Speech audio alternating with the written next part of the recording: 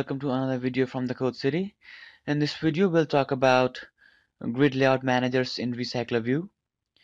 Basically you can see a list of items in RecyclerView, but using grid layout manager we can see a list of grids. So let's just get started. So this is the sample of this tutorial. This is the final app that we'll be creating. So and this video is just an overview and explanations of the concept and things that go into making a grid layout with RecyclerView. You can find the full post, full code, source code and tutorial in the blog post in the description below. So let's begin.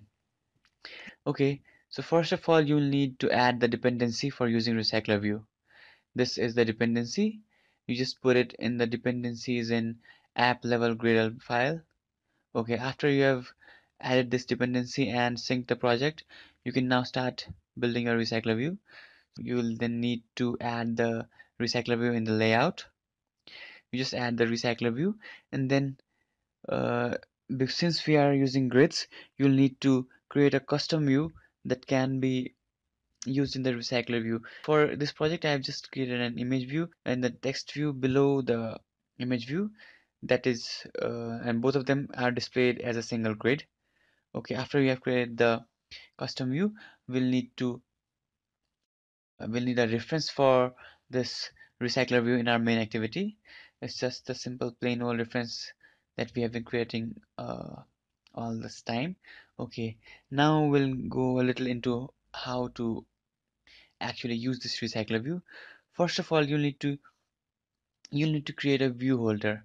A view holder is basically a holder for the custom row or a custom item that you created that will be displayed as a grid. So after you have created the view holder, you need an adapter. Adapter is basically how the data is put into your view holder.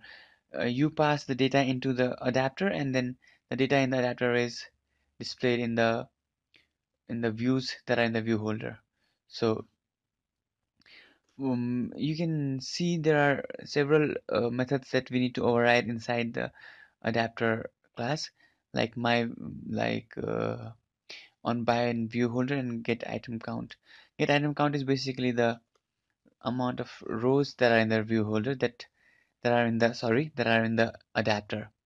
And on bind view holder is a very important method. So what happens on bind view holder is that the data that you have is filled into the holder. That is, you have a holder that holds your views.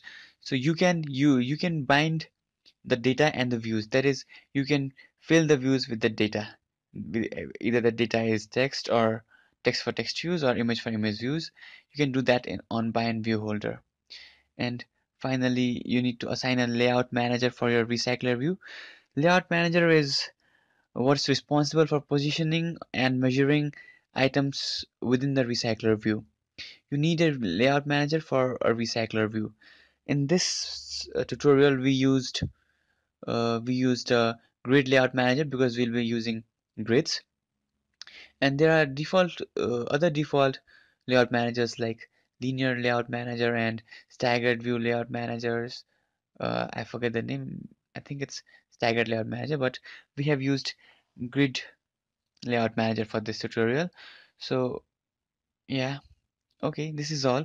And finally, you just need to assign the adapter to the RecyclerView. Yeah, but before assigning, you need to initialize the adapter with the data. Okay, so this is all. For the full tutorial and source code, please check out the description below. The link is in the description. So I hope you understood something, and if you have any doubts or any queries, feel free to drop them in the comment section below. I'll try to answer as quickly as possible. Thank you.